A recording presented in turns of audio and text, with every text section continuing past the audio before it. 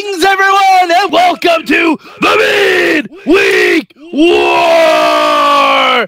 We are doing things differently today, except we're not. I want to talk about NXT right away. I'm Mad Mike. With me, as always, is the one and only Sorgatron. It's me, and it's daylight again. Our schedules have just turned out, and here we are again, doing the daylight thing. And there's proof. Upside down. Look, we got a beach view, a lovely beach view out here in Sorgatron Media Studios in Pittsburgh, PA. You can see the neighborhood and the hustle and the bustle and the street tacos in the corner there. The hustle and or the bustle. I love it, Sorg. Hustle, bustle, and street tacos. All right. All right. So Sorg, I propose that we do not do in chronological order like you normally like to, because I need to talk about NXT. So what is your one word for NXT? My one word for NXT is future. Okay. My one word for NXT is whispering. Okay. Yes. All right. Now, Sorg, before we get into this, you watched all of NXT, right? I watched all of NXT. Now, something probably seemed to miss to you during NXT, especially during that Lars Sullivan match. Okay. Because and we'll get into like good, bad, change, all that, but I need to say this first. So I normally watch the WWE Network with closed captioning. Okay? I'm not sure what happened, what got Fruity in the Loops, but the Lars Sullivan match was cut short. Like, it abruptly, we didn't even see the finish for it. I did. Really? So I watched the live stream. Like, I happened to be watching it live. I didn't watch the replay or anything. Okay, so now this makes this even weirder. Okay. I did not watch the live stream. I watched the version that's uploaded onto WWE Network. Okay. And I believe Bobby had this problem too. I saw him tweeting about it. The Lars Sullivan match gets cut short. Okay. And we don't see the rest of it. But because I have closed captioning during the Sanity promo, I see the closed captioning talking about Lars Sullivan. Okay. And then during the Daria match, I see closed captioning with Johnny Gargano talking to two people at the PC. Right. I have not seen these segments. Wait. I have only... Yes! Okay. Yes! So it got cut out of the replay that you bring up on demand, right? But the closed captioning is still there. So it's like the video file got truncated, right? Yes. So you missed the entire thing where Sullivan has a confrontation with No Way Jose. With No Way Jose. You didn't see any of that. No, the only reason I know is because, like, when I'm trying to listen to the Sanity promo, the closed captioning says, "No Way Jose's showing up," and I can read No Way Jose's promo. Huh. It's real weird. Hence, whispering. Then you missed my good for the week. Okay. Well, let's start with that then, Sorg. Let's start with your good for the week. I was figuring you would be super excited about this, and I was worried this is the thing that you were going to want to say for your awesome thing of the week. But my awesome thing of the week is they did that interview in the PC. No, wait. I think I'm confusing. No, this was a different segment. There was another segment in the PC that I'm thinking about. The one that had Ruby Riott. Okay, that one I saw. Okay. And did you notice, something kind of intriguing happening behind? Was that Tommaso Ciampa working out? No. It was Danny Burch and Orny Lorcan working out as a tag team. Okay. Yes, I did. I was blinded by Ruby Riott and and between Ruby Riott being on screen and the captions being 2 segments ahead. Mm-hmm. It was very weird, or two segments behind. So it's a weird viewing of NXT this week, Sorg. It was all around. But yeah, okay. So all right, Birch and Lorcan working as a tag team. I like that, but I want the fucking rubber match first. Well, if you don't have a rubber match, well, and then this leads me to thinking about that is if you have the idea of two people coming together as a tag team. Have you been more excited about the inevitability of them breaking up and having a feud afterwards? No, because I pick one or the other. Do a rubber match or do a tag team. Well, I don't care. We'll have a tag team. We'll love it. We'll love it, just like DIY. But then we'll have amazing feud matches afterwards when they inevitably break up. To see the Bald Brotherhood beating ass. That's what I want to see. That is true. Yes. All right. So my good this week is I thought NXT was whispering to me. Was whispering to you?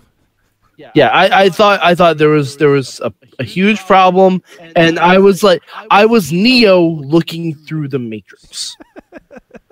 You were like there's coded messages in WWE Network. Yes, which I mean there are. You know, I work there. I know this. Trust me. But Sorg, who was Johnny Gargano talking to? That was the one guy that was the football player in Breaking Ground. And his tag team partner, Telly and Riddick Moss. Thank you. Okay, that's way less exciting than I thought it was going to be. Oh no, it's like I don't really care about these guys wrestling each other.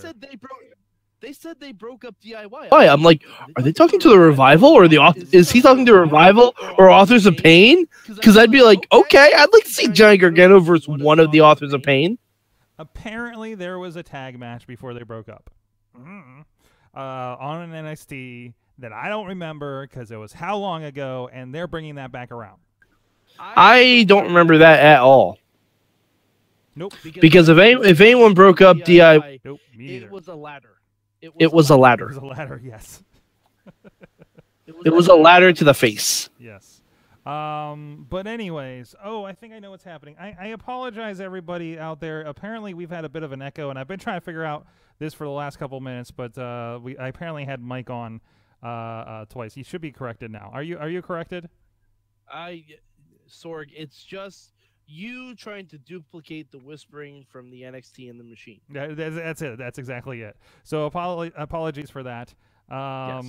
So the first bit of the show may have to be redone. I don't know. Well, let's just keep going. Let's just keep going. Whatever. We'll keep doing it. We'll do it live, Sorg. Exactly. This is why we shouldn't podcast when the sun's out. By the way, I was cracking my voice on purpose, just in case people didn't know. All right, Sorg, what's your bad for NXT this week? My bad for this week is Asuka's going away. Oh, it was a hell of a send off. I liked it. I did like, and they didn't even mention her injury there, which is kind of an interesting way for writing her off a bit, right? Because now she's going to be in that. She's being looked at, and who knows when she'll pop up, and they'll kind of give it some time probably, and she'll pop up whenever they want her to pop up, right? Sorg, I'm still speculative about this. Are you? Of course you are. I still. Because you know how they say the saying is nobody's ready for Asuka. Mm-hmm. I think there is someone that's ready for Asuka. I think there is, and spoiler alert, she's not on Raw or SmackDown. Mm-hmm. Spoiler alert, she's in the finals for the Mae Young Classic. Mm-hmm. Also, spoiler alert. Because I don't know how many people have seen the Mae Young Classic yet. It's Shayna Baszler. Well, you warned them. I did. I mean, I don't know if she's going to win the Mae Young Classic yet. Mm-hmm. Obviously, no one knows that. They're filming it live next Tuesday. Only while we're talking about dicks or something. Only Paul knows. But Shayna Baszler winning the NXT Women's title, and maybe Asuka coming out to kick her head off. Hold on. Here is a check for NXT. Take all of my money. All of it. Mike, I need to ask you a question. Yes, Sorg, what's up? What are your thoughts on Sonya Deville? My thoughts are all right. Here's. Do you remember when we had Bull Dempsey, Sorg? I remember Bull Dempsey. And remember we liked Bull Dempsey? Yeah. And then remember when they signed Kevin Owens right after that? Yeah. And Kevin Owens basically did all the shit Bull Dempsey did, but way better? Because that was Kevin Owens. Yeah, that's Sonya Deville. Oh, no. Are you telling me that we're going to get a Deville fit? I'd be okay with that, but like I'd probably say Sonya Yoga or something like that. Sonya Yoga? But yeah. I mean, it seems like we already have someone who can lace up and tie up way better than Sonya Deville. What was it? Hair up, get up, or something like that. Tie up, and I don't know. Yeah. I forget what it was. Missy really liked that when she was watching with me. Apparently, she had a promo that was also being whispered to me through NXT. Oh, so you didn't see that either. But she had a match with the same person that Shayna had in the first round. The jiu-jitsu girl. Was Zeta, yes. Vega. Yeah, I remember because I made a Street Fighter joke in my head. Okay, thank you. Because that's where I was going to. So, like, she had kind of the same match as Shayna did, right? Yeah. I feel bad for Daria Baronato. Or Sonya Deville, or whatever we're calling her. Sonya Deville, I guess. No, she's definitely. It does feel like she's going to get overshadowed by Baszler if Baszler continues past Mae Young Classic. Honestly, they should just send her up at this point. Baszler, or no, Sonya Deville. Oh, I don't know if she's ready for that.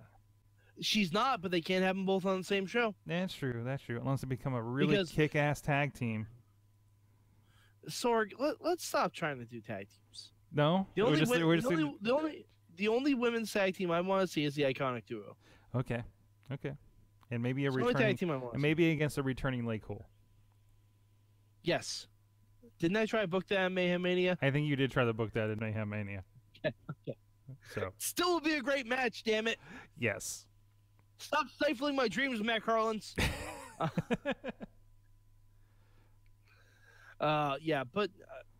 Okay, yeah, but I don't. Sonya Deville. I feel bad for her because I like Sonya Deville, and their names even sound similar. They do a little bit. Sonya, Shayna, I feel bad for her, but she's gonna be gone. Mm-hmm. She's gonna be gone in a couple months, and she's doing great.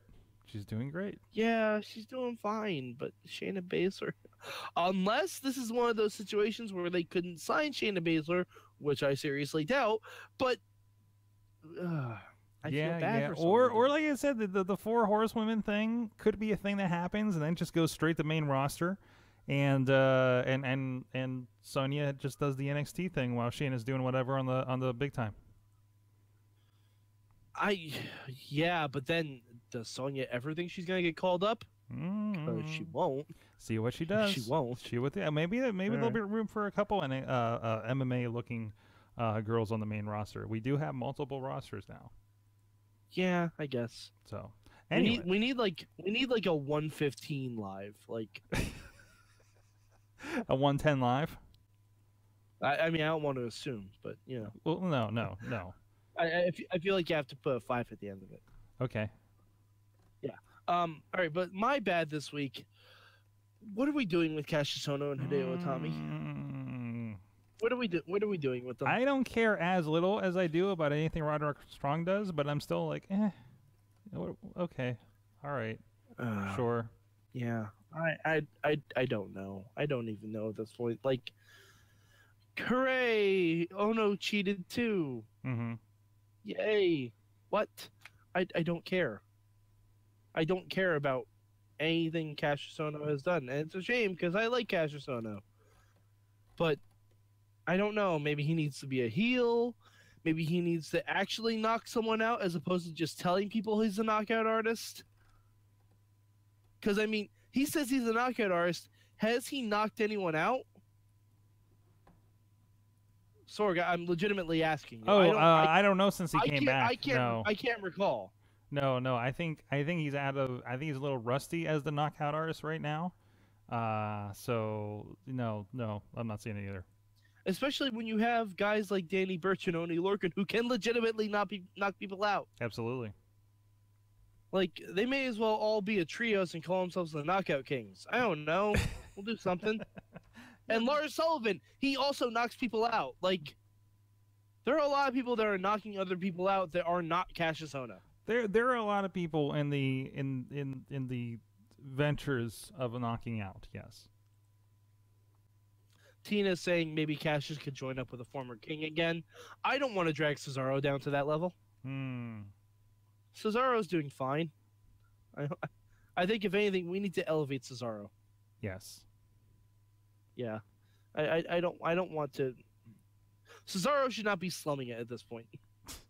And Cassius Ohno is definitely slumming it. Oh no. Okay. My change for this week. Yeah, I was just gonna ask. With the Lars Sullivan thing. Obviously, you saw that there was a 3-on-1 match. I do enjoy that. Like, they went set up for like a tag, and he's like, "No, I want all three of you in here." That's the second time we saw that this week. That is true.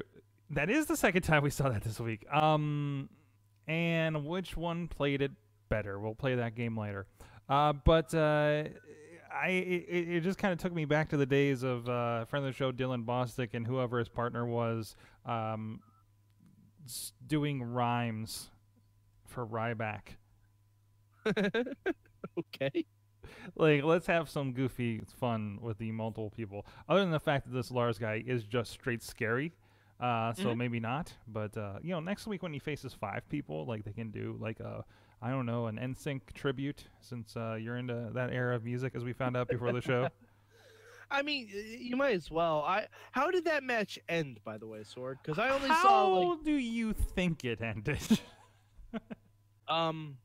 Dogs and cats living together, mass hysteria? Oh, pretty much.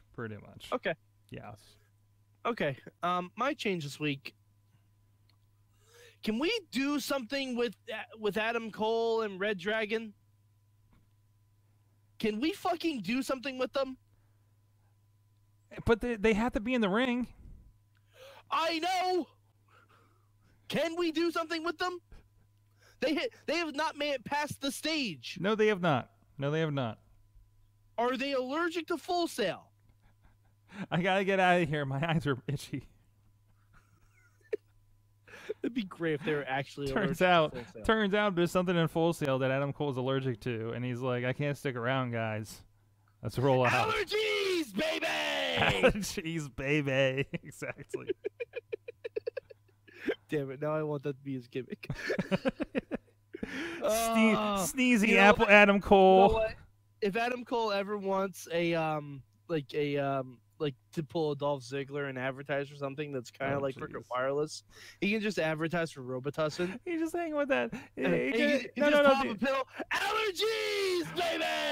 No. It's the CG owl from the allergy medicine that kept popping up. Zyzl! Yeah, the Zyzl. Yes! That was trolling the Hardy Boys matches. Don't be Weisel! Take new Zyzl, baby! Oh, yeah, boy. Okay. All right, I can see that. And Adam Cole does kind of look like an owl, so I'm okay with that too. But not in a bad way. Not in a bad way, no. Just in he looks wise. He looks wise and stoic. Stoic Adam Cole. There's this new gimmick. Yes, stoic Adam Cole can team up with Canada Dry Jackson. The gimmicks we come up with on these shows. Oh, you don't know. They could have been talking about that backstage at IWC a couple months ago. Absolutely, absolutely. I mean, this is not it's not like they haven't shared the same space in recent months here with the International Wrestling. Dry, baby. And you can check those out on IndieWrestling.us. Plug. Yes. Sorg. Did we miss anything from NXT this week? Nothing worth talking about, I don't think. Your girls, the Iconic Duo, are going to be against Ruby Riott and a partner of her choosing. Let's take a little pick. Not seeing any spoilers. Who do you think her partner is going to be? Oh God! If there is a merciful Lord in Jesus, it's Nikki Cross. I don't think it will be, but Sanity are kind of facey now. I could see them doing something similar, like with Rosemary showed up to help Allie in TNA back when I watched it. Be like, hey, you're crazy. I'm crazy too. We should hang out together. Mm-hmm. You have tattoos. Oh, I guess the other one doesn't have tattoos. I was thinking it would probably end up being Ember Moon because they had a thing with Ember before Takeover. So that seems like that would just come back. Tina's also throwing up a prediction of Abby Lath. Oh, yes, and please. That's what I was gonna. That'd be good. There's a Chikara connection there. But I was going to ask, like, do you think it'd be somebody from the Mae Young Classic, perhaps debuting or at least debuting in a better position here? If I could pick someone from the Mae Young Classic, it wouldn't be Abby. I'd rather see, because Abby's kind of been, she's had NXT matches. Mm-hmm. I would prefer Candice wrestling. That would be amazing. That would. Oh, that's good. That's good. And I would prefer Candice wrestling because then they can be like the female DIY. Ooh, yes, absolutely. Before I was thinking of Candice, I was thinking like sisters are DIY. Mia Yim would be a good pick. Mia Yim's always a good pick for everything. Yeah, just across the board, right? Yeah. But I want to see the promos with the Iconic doing Candice LeRae. There you go. Tina says dual. I want to see that. Dual Chikara specials, and we'll talk about that, I think, in 205 Live. Indeed, we will. But yeah, if I could pick someone from the May, actually, you know what? Secondary choice from the Mae Young Classic, Piper Niven. Oh yes. Just have her destroy the Iconic duo. She would be the perfect anti-Iconic duo person because. Oh yeah. Yeah. Okay, all right. So Sorg, where did you rank NXT this week? 3. I just had more fun with the other shows. There was some good points in there. I like the Asuka stuff, but there was like nothing wrestling got me excited in this show. I have to give it 3 based on the fact that I only saw 3/4 of the show. Yours is on a technicality, apparently. A literal technicality. A literal technicality. So something was technically wrong. Mm-hmm. But yeah, so it's number 3 for me. If I had seen the other things, maybe it'd be higher. I don't know. If I saw the end of the Lars Sullivan match, I might have enjoyed it more. That feels doubtful. Yeah, probably. I'm trying to be hopeful. Mm-hmm. Trying to be hopeful for NXT. Alrighty, so Sorg, where can the good people on the internet find you? Sorgatron Media is where you can start, or we're at 1619 Broadway Avenue. I'm usually here. All right, you can find me at MadMike4883 on the Twitter machine. Also go to @Mayhem Show. Look for the hashtag MM for when I kind of spoiled that something was wrong with this week's NXT on the Mayhem Show Twitter feed. And I also live tweet things like Lucha Underground every week. So, Sorg, for next time, I'm Mad Mike. He's Sorgatron. We'll catch you on the Midweek War.